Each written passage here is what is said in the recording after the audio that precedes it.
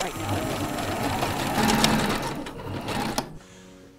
So our role here at NIH is to ensure the strongest possible biomedical research workforce in the world.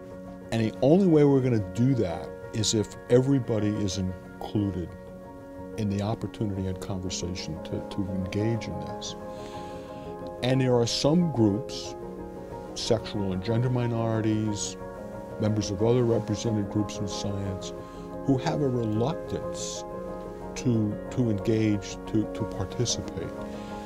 And rather than sort of sitting back and waiting, and then if somebody pokes their head out and said, okay, yeah, sure, I think we have to be more proactive in establishing an environment that's incredibly welcoming and unambiguous in, yes, we really do want you to engage because of the unique perspectives that you bring to problem solving, solution arriving at, and so forth.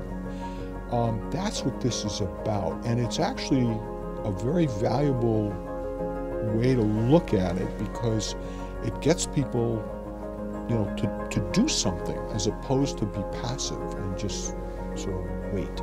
Because if you wait, it's opportunity lost. If you wait, you're going to lose talent. If you wait, you're not going to achieve the full potential either of the individuals who have so much to offer, but as importantly, the ultimate goal of what the agency is, which is to improve health.